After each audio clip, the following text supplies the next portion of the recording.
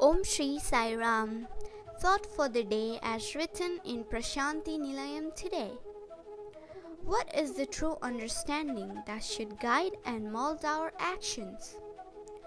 Bhagawan explains to us our origins so that we may act in accordance today.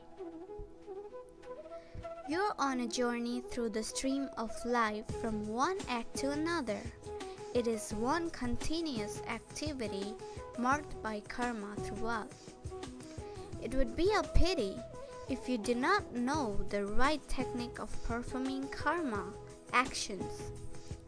Just as the fruit on a tree depends upon the seed, the soil, the manure, the tending of the gardener, and the fence, the results of your actions too reflect a variety of factors, such as the tendencies and consequences of the activities in previous lives.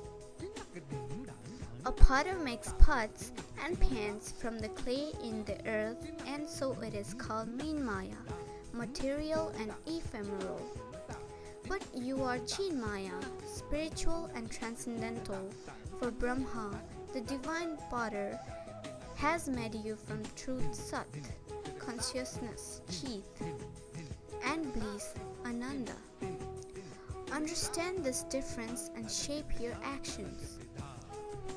Act in accordance with what you profess to be. That is the real Dharma, righteousness. Sai Ram.